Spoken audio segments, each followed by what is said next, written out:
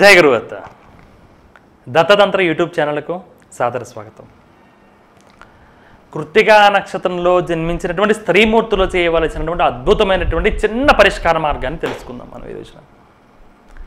ప్రత్యేకంగా దేనికంటే అంటే మనం ఎప్పుడు చెప్పుకున్నాం, మన దత్తతంత్రంలో కావచ్చు, లేదా మన తంత్రశక్తి అనే మాధ్యమం ఇంకో టీవీ ఛానల్ ద్వారా మనం చూస్తున్నాక తంత్రశక్తి అనే ఛానల్లో కావచ్చు, మనం ప్రత్యేకంగా మనం నక్షత్ర ప్రకారంగా చేసుకునే పూజలు మనం చాలా చెప్పుకుంటూ వస్తున్నాం. మనం నక్షత్ర ప్రకారంగా, అందులోనూ నక్షత్రంలో ఏ నక్షత్రమో ఆ నక్షత్రంలో జన్మించిన పురుషులు చేసుకోవాల్సిన పూజలు ఏంటి, ఆ నక్షత్రంలో సంబంధించిన స్త్రీలు చేసుకోవాల్సిన పూజలు ఏంటి, అలానే ప్రత్యేకంగా సమస్యల్లో ఒక్కొక్క నక్షత్రంలో ఆ సమస్యలకు సంబంధించిన పూజలు ఏం చేసుకోవాలో, ఇలా నక్షత్ర ప్రకారంగా ఎన్నో రహస్యమైన పరిష్కారాలు చెప్పుకుంటూ వస్తున్నాం. అలానే కృత్తికా నక్షత్రం గురించి కూడా మనం చెప్పుకున్నాం గతంలో. మనం ఇక ఈ కృత్తికా నక్షత్రంలో జన్మించినటువంటి స్త్రీ జాతకులు చేసుకోవాల్సిన గొప్ప పరిష్కార పూజ ఏంటి అంటే,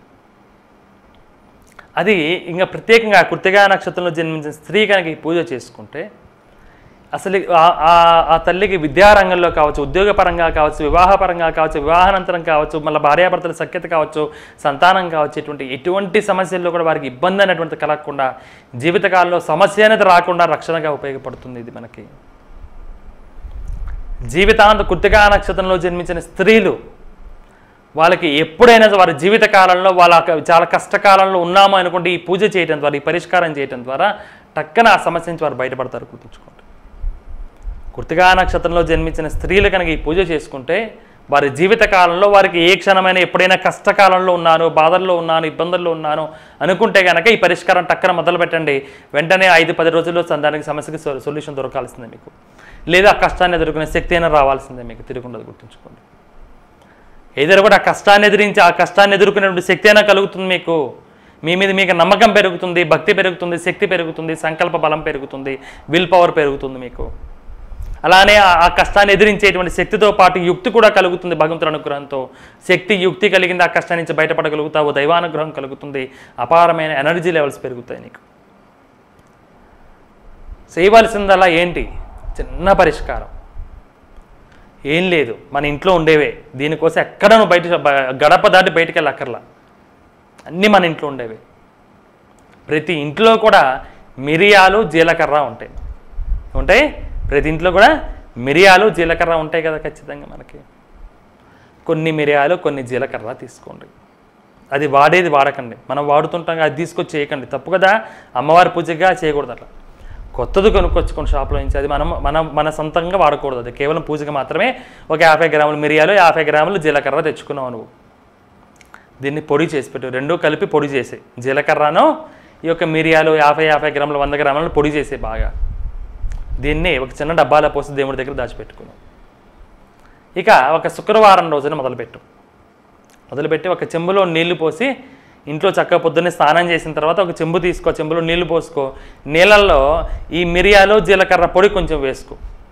ఆ నీళ్ళలో కొంచెం జీలకర్ర, మిరియాలు ఇందా పొడి చేసి పెట్టుకున్నాగా నువ్వు, ఆ పొడి కొంచెం వేసుకో. ఒక చిటికెడో 2 చిటికెల్లో ఒక 1/2 స్పూన్ వేసుకో, అంత ఎక్కువ వేసుకోకు. నీళ్ళలో వేసి ఆ చెంబును చేత్తో పట్టుకొని తులసి అమ్మవారి నామాన్ని తలుచుకో. తులసి కవచం చదువుకో, చక్కగా తులసి కవచం చదువుకో. లేదు తులసి లక్ష్మీదేవి ఏ నమః అనుకో, లేదా తులసి అమ్మవారు ఇంకా మంత్రం చదువుకుంటా అంటావా, ఓం శ్రీం హ్రీం శ్రీం తులసి లక్ష్మీదేవి ఏ నమః అని చదువుకో. ఓం శ్రీం హ్రీం శ్రీం తులసి లక్ష్మీదేవి ఏ నమః అంటూ మంత్రం చదువుకో చక్కగా. ఇది చెంబులో నీళ్ళు పోసి నీళ్ళలో జీలకర్ర, మిరియాలు పొడి వేసి ఆ చెంబును చేత్తో పట్టుకొని చక్కగా కూర్చొని ఓం శ్రీం హ్రీం శ్రీం తులసి లక్ష్మీదేవి ఏ నమః అనుకుంటూ చదువుకో. లేదంటే మా ఇంట్లో తులసి కవచం ఉందంటావా, బంగారం తులసి కవచం అని చదువుకున్నావు, అయిపోయింది. ఈ నీళ్ళు తీసుకెళ్ళి తులసి చెట్లు పోసాయి. 5 నిమిషాలు 10 నిమిషాలు ఆ మంత్రం చదువుకొని నీళ్ళు తీసుకొని తులసి చెట్లు పోసి అమ్మవారికి ఏదైనా బెల్లం ముక్క నివేదించి చాలంత, అయిపోయింది, ఇంకేం లేదు. ఇలా నీ ఇష్టం, 5 రోజుల, 10 రోజుల, 11 రోజుల, 20 రోజుల నీ ఓపిక చేసుకో. ఇలా రోజు చేసుకో. ఉదయం స్నానం చేసిన తర్వాత ఓ చెంబులో నీళ్ళు పోసి నీళ్ళలో జీలకర్ర మిరియాలు పొడేసేసి చక్కగా ఈ మంత్రం చదువుకొని కాసేపు ఓం శ్రీం హ్రీం శ్రీం తులసి లక్ష్మీదేవి అయిన మంత్రం చదువుకొని ఆ నీళ్ళు తులసి చెట్లు పోసేయి. స్త్రీలు ఎదుర్కొనేటువంటి ఏవైతే సమస్యలు ఉన్న అన్ని రకాల సమస్యలు తొలగిపోతాయి. కృత్తికా నక్షత్రంలో జన్మించిన స్త్రీలు కనుక ఇది చేసుకుంటే కనుక జీవితకాలంలో ఎప్పుడైనా సరే ఏ క్షణమైనా మీ మనసుకి బాధ అనిపించింది, కష్టం అనిపించింది, ఇబ్బంది పరిస్థితులు, ఇబ్బంది కాలంలో, గట్టు కాలంలో ఉన్నావు అనుకున్నావా, ఇది చెయ్యి, వారం 10 రోజులు చెయ్యి, టక్కన ఆ సమస్య బయటపడతావు. చేసుకోమని జరుగుతుంది. అనగాదత్త అనుగ్రహ ప్రాప్తిరస్తో. జై గురుదత్త.